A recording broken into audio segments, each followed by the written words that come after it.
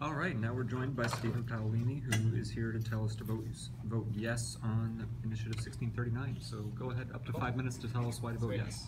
Thanks so much, guys, for letting me be here. My name is Stephen Paolini. I am the campaign manager for Initiative 1639, Safe Schools, Safe Communities.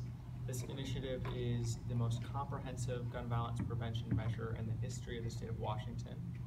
It does quite a few things, and I'll start with just a quick description of the main thrust of the proposal. It's real simple. We endeavor to make sure that it is at least as hard to purchase a semi-automatic assault rifle as it is to purchase a handgun. So a couple of things that goes into that. First is raising the age to purchase a semi-automatic assault rifle from 18 to 21. Second is requiring basic training and an enhanced background check, which includes the most up-to-date local law enforcement records that the state of Washington has to offer. This initiative also goes just a bit further in requiring a 10-day waiting period before purchasing a semi-automatic assault rifle. This is an incredibly important piece of the policy because it allows a cooling down period for buyers of these extremely deadly firearms.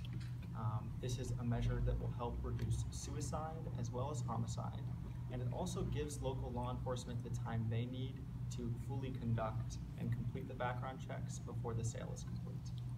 In addition, this measure affects all firearms by creating a standard of secure storage. What goes into this is it holds law-abiding and responsible gun owners accountable if their irresponsible or negligent storage of a firearm leads to a crime because it was able to be accessed by a prohibited person, whether that be because they are a child or somebody barred from purchasing a firearm for another reason. This is an extremely important piece of the policy because majority of mass shootings occur because somebody is able to gain access to a firearm from a family member or a friend or somebody else that was irresponsibly or unsecurely stored. So that's the sort of crux of the measure. It has been a really exciting campaign so far. We launched the fastest ever signature gathering drive in the history of the state of Washington. We had just 25 days to collect over 378,000 signatures. That is a pace of over 15,000 a day, or one of my favorite stats, one signature every 6 seconds. We were able to do that against all odds because of tens of thousands of volunteers and supporters that collected signatures for this initiative. A fun couple stats on this, 2/3 of all signature gatherers live outside of the city of Seattle, and over half of them had never been involved with a gun violence prevention initiative or movement before Parkland. So this is a campaign that is powered by young and old activists, and I mean that by experience, not age. And we have just been so excited to see the overflowing support for common sense gun reform across the state of Washington. It is the goal of this campaign to win in every legislative district in the state of Washington, and we are kicking off our statewide press tour and local campaign kickoffs this week. We started in Seattle with high school students from Rainier Beach High School speaking about their involvement with the campaign, and we'll be this weekend on the road to Vancouver and Tacoma. Next weekend we'll be in Yakima, Spokane, and Sequim, and the weekend after that we will be up in Whatcom County and Snohomish County. So we're really excited to travel all across the state of Washington and talk about a law that we know will save lives. The data is extremely clear. We have a gun density problem in this country. This measure will help to create some real common sense reforms that will not affect law-abiding gun owners, but rather will keep us safe. So that's where I'll end, and thank you guys so much for the time to speak. Great. So now we'll open up to follow-up questions. I'll ask one and then Ben. So we reached out to the no side and they did not get back to us. So we will not be interviewing them. I'm wondering if you could just tell us what are the arguments against and then maybe respond to those so we know what the response would be. Yeah, so I'll start with by saying that you're actually not the only organization that's had this problem with reaching out to the opposition and not getting response. We had an endorsement meeting with the Everett Herald a few days ago. They did not decide to show up to that. There are other endorsement meetings and editorial meetings that they're deciding not to show up to for whatever reason. I think the most obvious reason is that their arguments are not compelling. There are really no reasonable arguments against this measure. There are a lot of lies that they will share about it. They will say things, for example, like this gun measure will criminalize self-defense. It's an argument predicated on a totally false and misrepresentative description of how the safe storage laws work. The safe storage laws, I think, are the piece of the policy that need the most explanation, but it is actually real clear. It establishes a standard of negligence. So in order to be prosecuted under this law for an irresponsibly stored firearm or for community endangerment, as it's called in the law, there has to be a reasonable expectation that the firearm you have unsafely stored would be able to be accessed readily by a prohibited person. So for example, one of the messages the opposition uses is that if your home is broken into and somebody gains access to your gun and uses it in a crime, you'll be held liable for that. That is false. You do not have a reasonable expectation that somebody will break into your home and thus under this law would not be prosecuted. In addition, you are cleared of all liability if you report within 5 days of knowing that your firearm was stolen to local law enforcement, and that is a requirement under the measure. Other municipalities have created similar policies, but there are some key differences between what is required in Seattle and up in Edmonds and what was required under this initiative. The main piece of that is that we do not mandate a kind of storage. We simply create an accountability if folks do not follow a responsible standard of storage. So I'll end there. Does 1639 affect the sale and purchase of firearms at gun shows?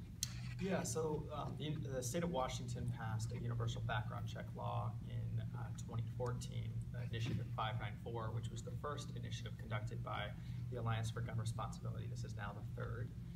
So all of the provisions under this measure would fall within the universal background check requirements, which includes gun shows. So the answer is yeah. Additional questions? Impressive numbers on the gathering of signatures. Was that a total volunteer effort, or did you use hired signature gatherers? Yeah, for sure. There were paid signature gatherers. We had quite a few paid staff like myself and organizers that are given salaries to help coordinate volunteer efforts. We had very similar numbers to many of the other initiatives in terms of volunteer versus paid signature gathering. Yeah. Thank you. Brittany. Did you work with law enforcement in the creation of this initiative, and have they been supportive? Totally. So law enforcement, both on the side of police and sheriffs, but also on the side of prosecutors, were involved with the crafting of this policy and have been involved very readily with the Alliance for Gun Responsibility's work over the last several years. One of the most exciting things that we've seen in our partnership with law enforcement on this particular issue of gun violence prevention is their willingness to help with implementation. And that's something that we'll hope that they will continue to participate in on 1639. The last policy that the Alliance passed, Initiative 1491, the Extreme Risk Protection Order, was a policy that really benefited from some interdisciplinary and multi-jurisdictional help from law enforcement. We looked at just sort of a cross-study of how many extreme risk protection orders had been completed and domestic violence protection orders, and we were seeing that the policies weren't being effectively implemented.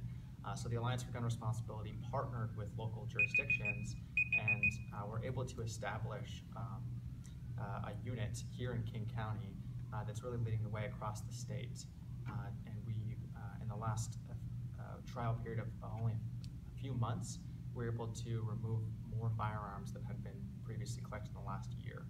And what that really comes down to is folks that had been prohibited from purchasing a firearm because of a domestic violence protection order, so a history of abuse of women or of partners. And it was so crucial that we get that firearms away from them as quickly as possible. So law enforcement are really readily involved in all of this, and we hope that they'll continue their partnership, especially in implementation. Mitzi, the King County Sheriff, signed the voter guide statement for 1639. The secure storage aspect of the initiative sounds a little bit on the subjective side. Is there an objective, clear guideline that's laid out, or is it up Yeah. to some judge somewhere? There is jurisdiction within prosecutors' offices to determine what qualifies as negligence or community endangerment under the law. However, I mean, we have a pretty long-standing precedent for how similar laws like this work. So, while it is subjective in that prosecutors have some discretion to decide whether or not they will take a case, the standard is pretty clear within the courts. Thank you. Additional questions? Sure. I'm curious why you started so late, only 25 days. The Alliance for Gun Responsibility was committed to getting this policy passed the way it's supposed to get passed, which is within the legislature. We were really excited, or optimistic rather, about the opportunity to pass this policy, especially in the wake of the Parkland shooting. We had hoped that the legislature felt the same way we did, which was enough is enough. Gun violence is preventable, and we can take a serious step here in Washington State to lead the country and keeping our schools and communities safe. We got extremely close in the legislature, but were ultimately unable to pass that policy. And we wanted to stay extremely focused on that goal of doing this the way it's supposed to be done through the legislature. And so we were obviously disappointed and taken off guard. The legislature decided to make that absurd decision not to pass the policy. When it was clear in the last two initiatives that there has been a mandate to pass such policies, and it was clear in the wake of the Parkland shooting that the people of Washington desperately were demanding that this policy be passed. I mean, you should have seen the efforts in Olympia. Hundreds of high school students coming down and testifying and pleading with their elected officials to pass a measure as simple as raising the age to purchase a semi-automatic assault rifle from 18 to 21. Right? I want to remind everyone that that's literally what's already required for handguns. It's absurd that there is a lighter requirement to purchase an AR-15 than there is to purchase a handgun. And the fact that the legislature couldn't do just that should surprise everyone, and it did surprise us. And we were really committed to getting that done in the legislature, and unfortunately we couldn't, so we ended up having to start late. The second piece I'll just add is the National Rifle Association has sued us 3 times. They sued us when we initially proposed the ballot title language in an attempt to lessen and shorten the amount of time we had to gather signatures. They thought that would be enough to keep the initiative off of the ballot, and obviously they were wrong. So that was another piece where that really condensed the time when we started from about 60 days to a little under 30. What kind of opposition does the initiative face, and how much money is that opposition put against it? Yeah, I think there's 3 ways in which the opposition really takes its forms. The first is they've spent hundreds of thousands of dollars in legal fees, both in trying to prevent the initiative from having time to collect signatures, but then twice more over what ended up being a totally fallacious argument that the Supreme Court overturned. So that's been, step 1. They've delayed us over and over again with the amount of time we have to gather signatures, and then the amount of time that we have to communicate with voters. The step 2 is that the National Rifle Association has formed a ballot committee in opposition to 1639. They currently have a little bit over $150,000 that they're slated directly for direct voter contacts. So that'll be over the phone or at people's doorsteps or in the mail or on TV, however they choose to strategize. And the third thing is that we're fighting against a long-standing precedent. Washington State is among the most the states in which the National Rifle Association spends the most directly contributing to candidates. So we are fighting against a history and a longstanding sort of deadlock that the National Rifle Association has indoctrinated the state with. And so the opposition, I don't believe, will be sophisticated. I think the fact that they're not here, to meet with you guys is proof enough of that. But nonetheless, we're fighting against a shortened clock that they spent hundreds of thousands of dollars to create, and we're fighting against a long-standing history of efforts here in Washington State to indoctrinate our electeds. And I think that's why our goal of winning in every legislative district is just so important. We got really close 2 years ago with Initiative 1491, and I hope we'll meet our goal this year to really assert the kind of mandate that I think we all know is true about the state of Washington, which is that folks want the policies that we're proposing. We have time for a couple more questions if people have them. Jason? I have the impression that this initiative can serve as model legislation nationally. Can you compare this effort with other efforts nationwide? Yeah, totally. So this policy does a lot of things that some states already have. So the requirements on local background checks for purchases of semi-automatic assault rifles and even for handguns, the basic training requirements, the safe storage requirements are all pieces that some states have one or two or three of. But the fact that we're creating a standard in two ways. First, we're showing what it looks like to have all of them in one state and combined with universal background checks and good extreme risk protection order laws. But we're also creating a playbook, right? Which is, like I said, the state of Washington has had a lot of money in direct candidate contributions from the National Rifle Association.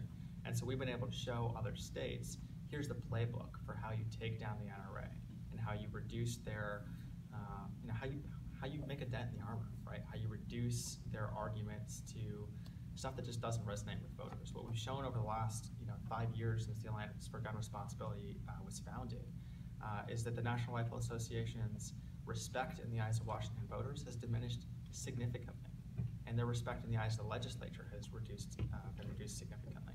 We've already gotten requests from national conferences for after the election to present our findings for what this policy can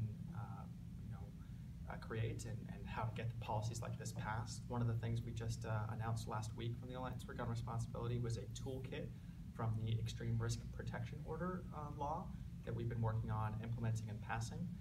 It's a collaborative effort from several gun violence prevention organizations, including Gabby Giffords Foundation and several others. And it is essentially a play-by-play guide to how to pass an extreme risk protection order. We will certainly do the same thing after this policy passes as well. And I do think that this is a model for the country. After extreme risk protection orders passed, it has become a part of the national dialogue. After Parkland in Florida, one of the first things on everyone's tongue was an extreme risk protection order. And I think that will follow with this policy as well. It is extremely well crafted, and I think it creates the foundation for really comprehensive reform. Time for maybe one more question. Anybody has one? All right. Well, then you have up to 2.5 minutes for a closing statement if you got one. Awesome, guys. Well, thank you guys so much. Really looking forward to hopefully working with this legislative district and with many of the volunteers and supporters that you guys work with to get this policy passed. Like I said, we're really taking no place in the state of Washington for granted. That's why every ounce of your guys' support is so meaningful, because we are not just planning to win, we're planning to win big. I had a conversation with a candidate in Central Washington the other day, and they were saying they were not sure if they were going to support Initiative 1639, and we went back and forth for a while, and by the end of the conversation it was clear I couldn't convince them because they were just dead set on the idea that their constituents didn't support it. But what I told them is something that I hope we'll all believe in and fight for, which is that we should talk after the election, because I told her that in all likelihood we'll get more votes than she will. So I think that's our driving goal, our driving message for every elected in the state of Washington. If you're unsure about how you feel about this policy, check in with me after the election, because we will get more votes than you will. So, thanks so much, guys. Thank you very much.